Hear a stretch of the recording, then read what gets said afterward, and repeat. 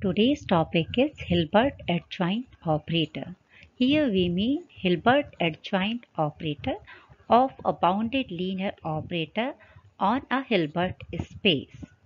Today we will prove a very important theorem, also called existence theorem, which ensures that there always exists a Hilbert adjoint operator for a bounded linear operator on a Hilbert space, and we will show that that operator is also unique. First we shall prove a lemma which will be used in the main theorem. Lemma states that let X be an inner product space if inner product of Yx is equal to inner product of Zx for every x in X, then we have to show that Y is equal to Z. Let us prove this lemma, as it is given that inner product of Yx is equal to inner product of Zx for every x in X. This implies that inner product of Yx minus inner product of Zx is equal to 0 for every x in X. And this implies that inner product of Y minus Z and X is equal to 0 for every x in X by the property of inner product. And since this holds for every x in X, and we know that as y and z are belonging to X, so y minus z is also an element of X, and so we can replace X by y minus z. Then we have inner product of y minus z is equal to 0. And this implies that norm of y minus z square is equal to 0. And this implies y minus z is equal to 0. That is y is equal to z. Now we shall prove a corollary. If inner product of zx is equal to 0 for every x in X, then z is equal to 0. Let us prove this corollary. As inner product of zx is equal to 0 for every x in X, then we can write inner product of 0x in place of 0, because inner product of 0x is equal to 0. So this implies that inner product of zx is equal to inner product of 0x for every x in X. And so by above lemma we have z is equal to 0. Now we have a very important theorem called existence theorem, which states that let H1 and H2 be Hilbert spaces over field K, and T from H1 to H2 be a bounded linear operator, then there exists a unique bounded linear operator T star from H2 to H1 such that inner product of Tx and y is equal to inner product of x and T star y for every x in H1 and for every y in H2. Moreover, norm of T star is less than or equal to norm of T. Here we note that the inner product Tx and y is in H2, because for x in H1, Tx is in H2 and y is in H2. So inner product in the left hand side is in H2, and the inner product in the right hand side is in H1, as x and T star y both are belonging to H1. Let us prove this theorem. As we want to find a bounded linear operator from T star from H2 to H1, so we want to find a mapping from H2 to H1. So for each element of H2, we want to find some unique element in H1. So to find such a function, for we define for each fixed y in H2, we define a scalar valued function fy from H1 to k as fy of x is equal to inner product of txy for every x in H1. Why we are defining such a function? Because if y belongs to H2, and we define mapping Fy from H1 to K, and if we show that Fy is a bounded linear operator on H1, then Fy belongs to H1 star. And by these Frechet representation theorem, we can find an element, uh, a unique element in H1 corresponding to this Fy. So ultimately for each y in H2, we find a unique element in H1. So we will be able to define a function from H2 to H1. So in this way, the first we need to prove that Fy is a bounded linear operator. Fy is linear. First we show that Fy is linear for x1, x2 in H1 and alpha beta in K. Fy of alpha x1 plus beta x2 is equal to, by definition, is an inner product of T of alpha x1 plus beta x2 and y.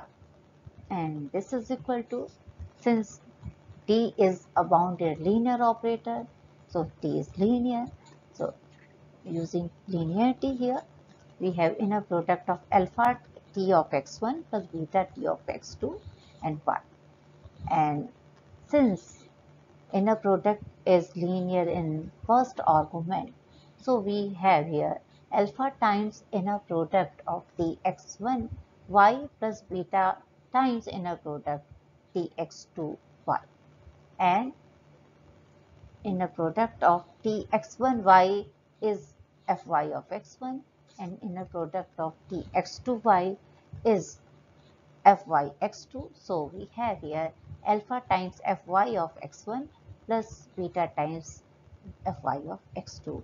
So we have shown that fy is linear. Now we show that fy is bounded. For each x in H1, mod of fy of x is equal to mod of inner product of tx and y, by definition of fy. And Weisshardt's inequality is less than or equal to norm of tx into norm of y. And since t is a bounded linear operator, so norm of tx is less than or equal to norm of t into norm of x.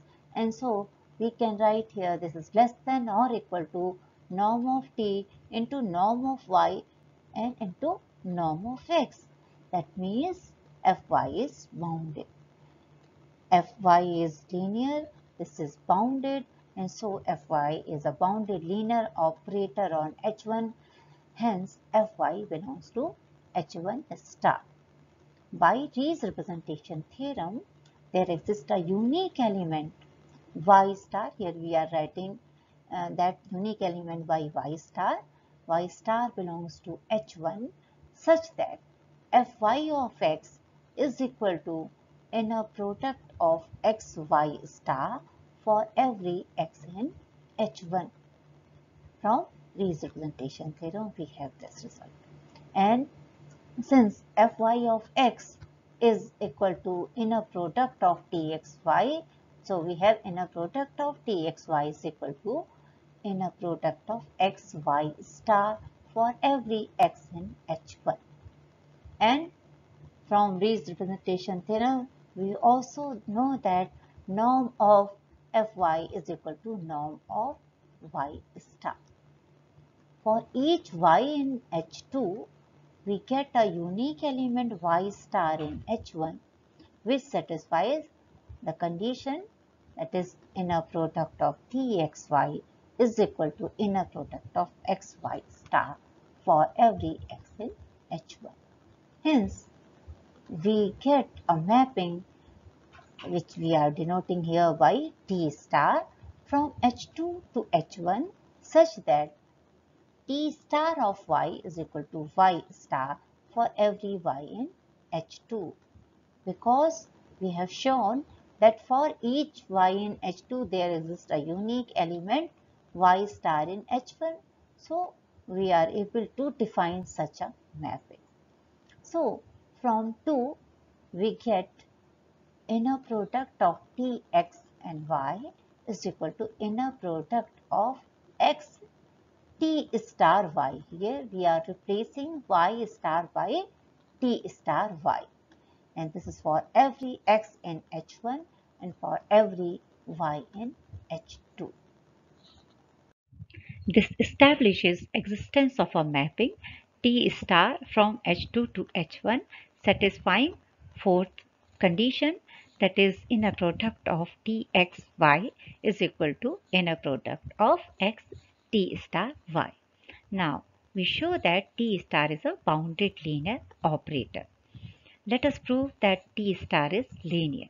For y1 and y2 in H2 and for alpha beta in K, inner product of x T star alpha y1 plus beta y2 is equal to, by property 4, we have inner product of Tx alpha y1 plus beta y2 for every x in H1.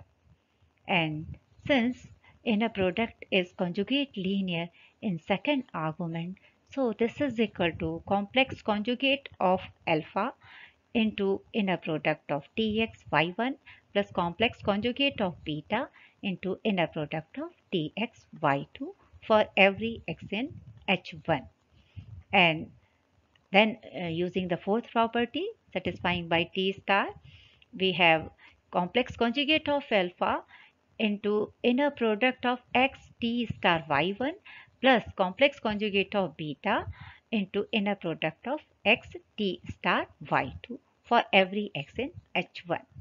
And since inner product is conjugate linear in second argument, so here we have inner product of x alpha T star y1 plus inner product of x beta T star y2 for every x in H1.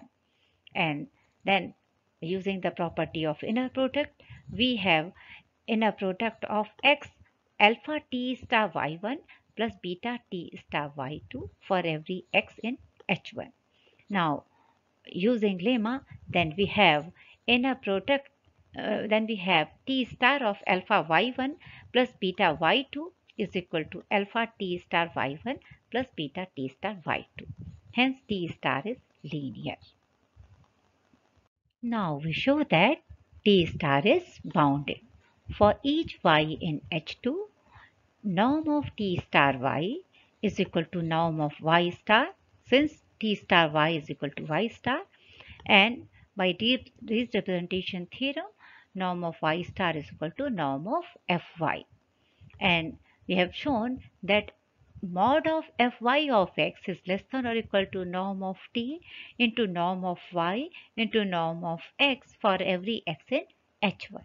And so mod of Fy of x divided by norm of x is less than or equal to norm of t into norm of y for every x in H1 where x is not equal to 0. If we take supremum of mod of Fy of x divided by norm of x such that x belongs to H1 and x is not equal to 0, then this is less than or equal to norm of t into norm of y. And by definition of norm of a bounded linear functional, we have this is norm of Fy is less than or equal to norm of t into norm of y. And if we use sixth relation and fifth relation, then we get norm of T star y is less than or equal to norm of t into norm of y for every y in H2. So we have proved that T star is bounded. And from this relation, we also have norm of T star y divided by norm of y is less than or equal to norm of t for every y in H2 where y is not equal to 0. If we take supremum of all these values, that is supremum of norm of T star y divided by norm of y, such that y belongs to H2 and y is not equal to 0, then this is less than or equal to norm of t, and this implies that norm of T star is less than or equal to norm of t.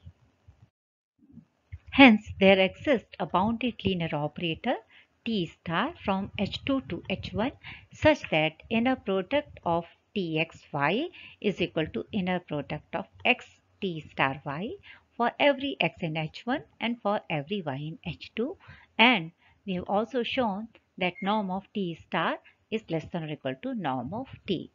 It remains to show that T star is unique. If possible, let there be a bounded linear operator S from H2 to H1 such that inner product of Txy is equal to inner product of x Sy for every x in H1 and for every y in H2.